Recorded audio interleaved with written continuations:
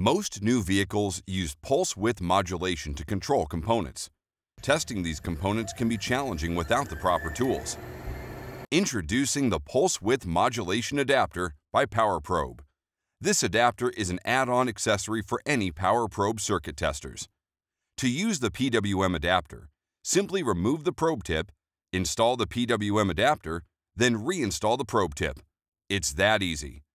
Now attach the auxiliary ground to the PWM metal ground tab, then push the switch forward to power up the PWM adapter. I suggest using a switch latch to hold the switch to the on position. Use the two buttons on the side to adjust the duty cycle.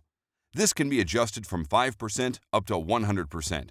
The higher the duty cycle, the faster the motor will spin. Adjust the duty cycle to the desired amount, then perform your diagnostic test.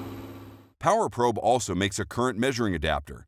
This can be used in line with the PWM adapter to test the current a component is drawing under all power load conditions.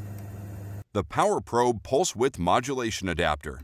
Another way PowerProbe cuts your diagnostic time and increases your diagnostic accuracy, avoiding costly comebacks. See your tool dealer or visit PowerProbe.com for more information.